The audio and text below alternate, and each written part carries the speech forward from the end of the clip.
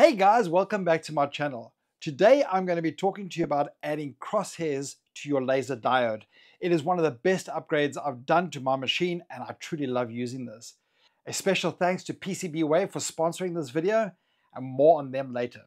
I wanted to be able to cut boards that were bigger than my bed size on this laser cutter, but it is very difficult to line up using the laser to those points that you reference in order to make a bigger cut. So I wanted to invest in something that would make my cutting a lot easier. I found this crosshair on DIY electronics, so I bought it and it has been absolutely amazing.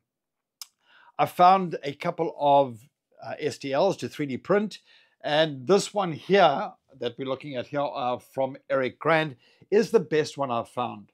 This one here allows you to clamp the laser. Now, I had a previous model on here that was actually designed for the 40 watt Creality laser cutter.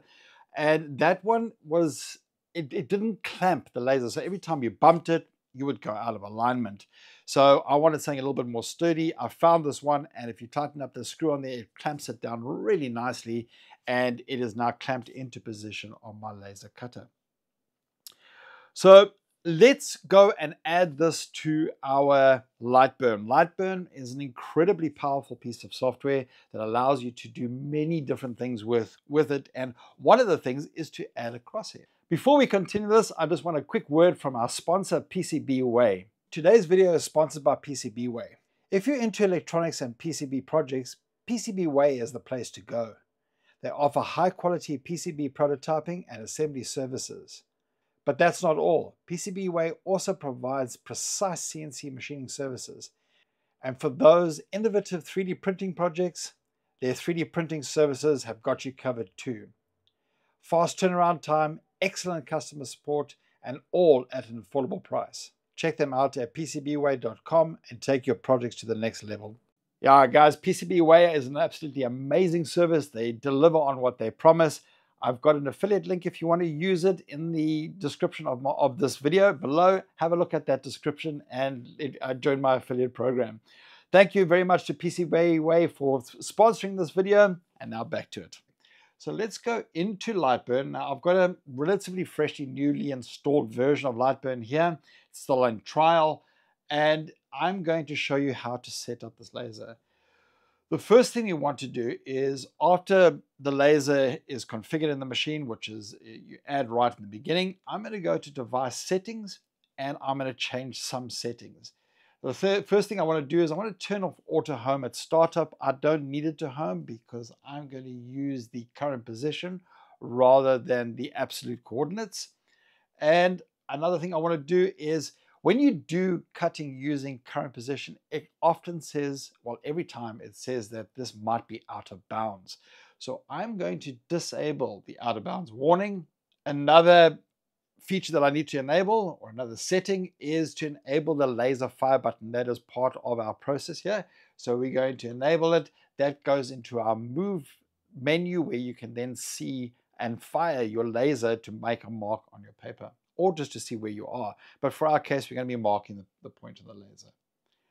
Right, okay, so, and then we will come back and we'll enable the pointer offset shortly. Let's just go and grab a rectangle and draw one on the screen here, any position. And then I'm going to set my job origin to the bottom right-hand corner to there, and we'll explain why shortly. And I am going to set from absolute coordinates to current position on my laser on Lightburn. Then we'll put on our safety goggles and we'll run this little cut. As you can see, it cuts a nice square into the paper. I haven't set it to cut right through, so it should be good enough.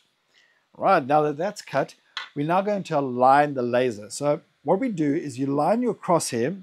We align the crosshair to the bottom right hand of our square. That's our origin point. Then we go to the move menu. If your move menu is not available, go to window and enable the move menu on here. So you need to turn that on or off. So let's just turn it off. Let's turn it back on.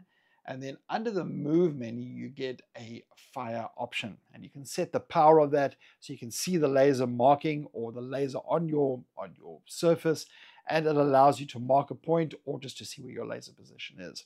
So I'm going to turn my glasses back on, and I am going to hit fire. Let that burn for a second, and then we'll turn that off. Right, then the laser goes off.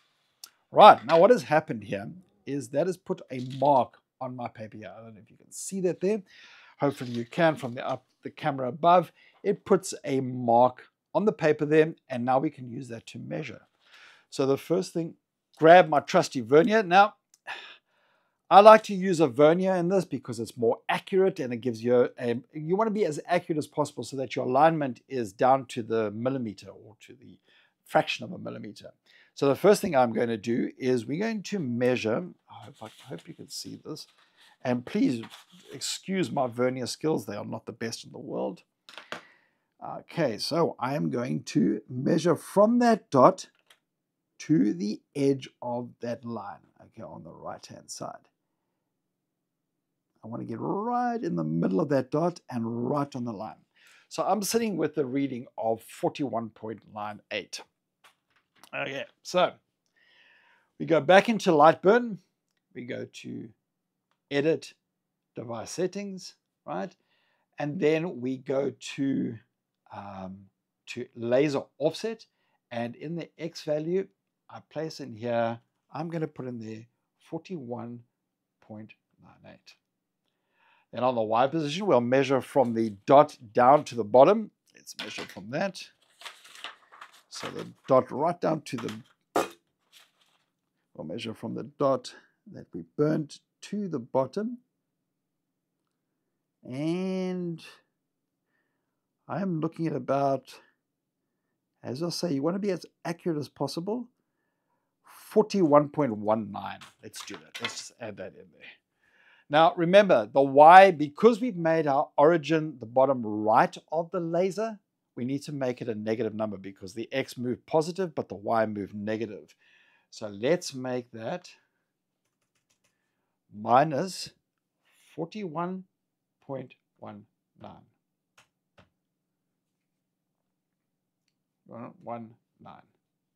And we press OK. All right, now that we've got our offset mark, this is where the cool part comes in. I'm going to now line my laser back up to the bottom right-hand corner here where we had it before. I line the laser crosshairs to the bottom right-hand corner. We're going to put our glasses back on, and then we are going to cut this again. And you'll see what happens. The laser moves down to that bottom right-hand corner before starting to cut, and then starts cutting. So this is, and there we have it. There we have it. I am not 100% accurate on my measurements, so I might want to go and tweak those values. You can play around with those values to get it as close as possible to your cutting of your square, but it is definitely more accurate than the way I was doing it before. Guys, if you enjoyed this video, please subscribe to the channel and please give it a like. Let me know what you think in the comments. And if there's any way I can make your life easier with 3D printing or laser cuttings, please let me know and we will work on that as a project for you. Guys, have a great day. God bless, and thank you for watching.